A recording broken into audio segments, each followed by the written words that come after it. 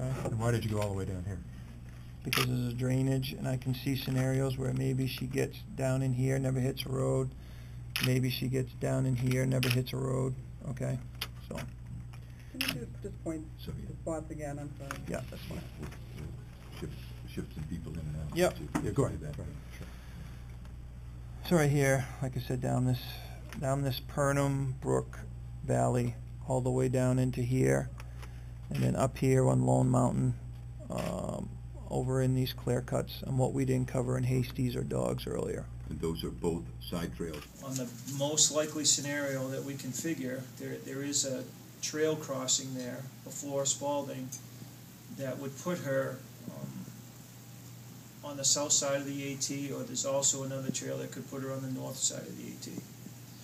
And both of those areas are completely different. Now we know she didn't make it to Spalding, so we can probably cut that back even a little bit more. And we also know of some hikers that were in that area that we know didn't encounter her. So we're trying to figure that timeline out, and that restricts it even more.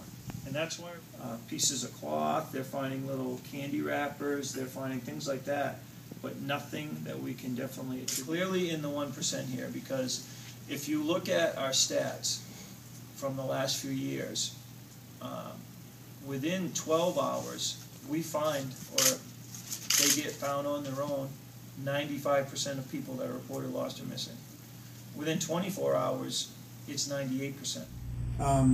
I will tell you, the family asked me to say how grateful they are to the incredible effort that's being put forth by the Maine Fish and Wildlife Agency, the other agencies from the state of Maine, and all of the volunteers. The effort has just been incredible.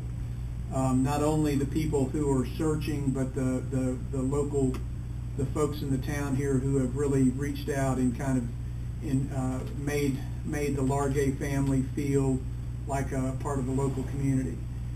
It has been very gratifying, and it gives the family hope. And right now, the family's focus is completely on hoping that they find Jerry and praying for the searchers.